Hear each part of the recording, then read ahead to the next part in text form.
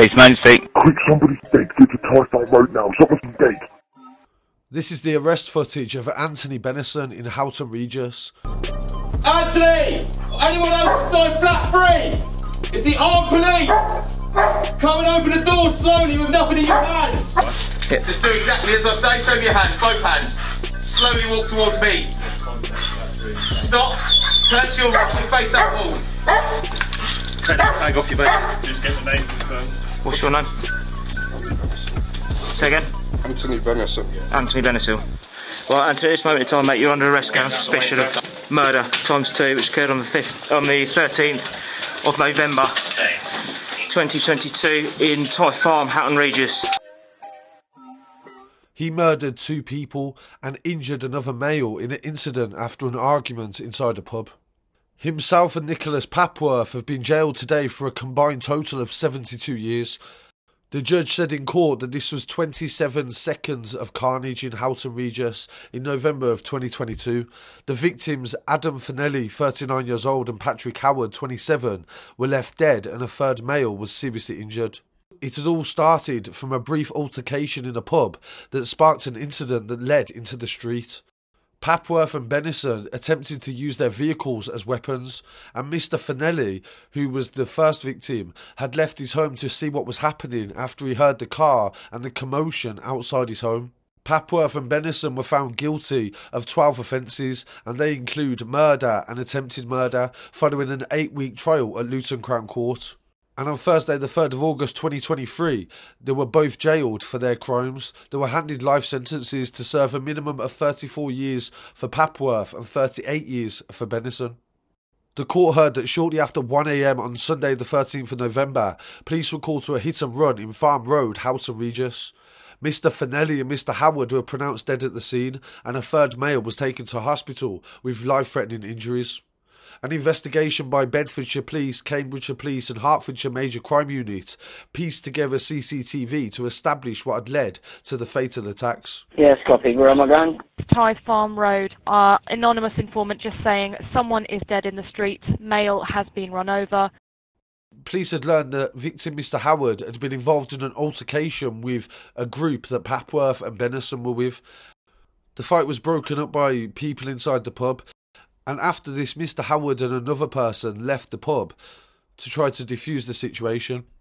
This should have been the end of the situation, but Bennison got in his car around 10 minutes later and drove around the area trying to find Howard. He eventually found him on Drury Lane in Houghton Regis, and Bennison drove at Howard and his friends at high speed and collided with road signs, fencing and also parked vehicles.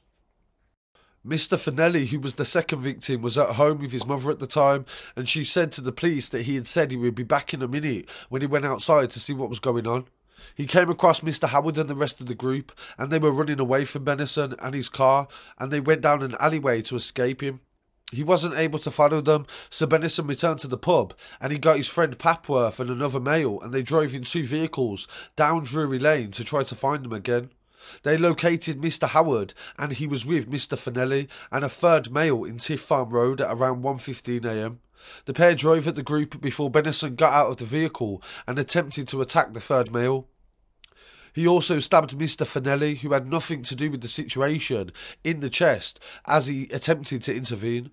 Mr Fanelli fled the scene, but he died in a nearby driveway and was found by the police shortly after.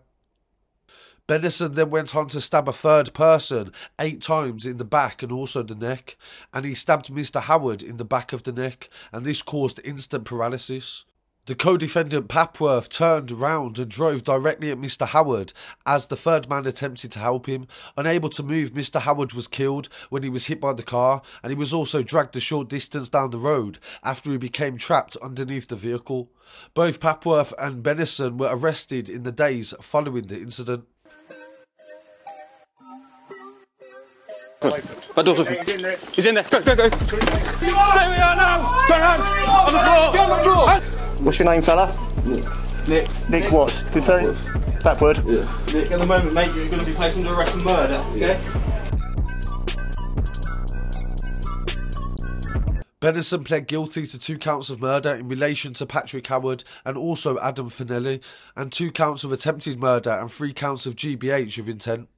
Papworth was found guilty of 1 count of murder in relation to Mr Howard and 2 counts of attempted murder and 2 counts of attempted GBH. Papworth was found not guilty of the murder of Mr Fanelli.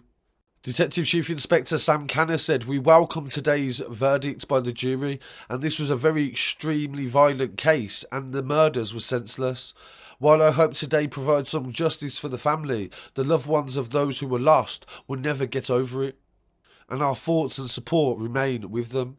The level of violence used in this attack is some of the worst that I've ever seen, and it is some of the most shocking footage that has been shown in court. I would once again want to thank everybody in the wider community for assisting the police with the investigation." 2 other men were found not guilty in relation to the incident as well.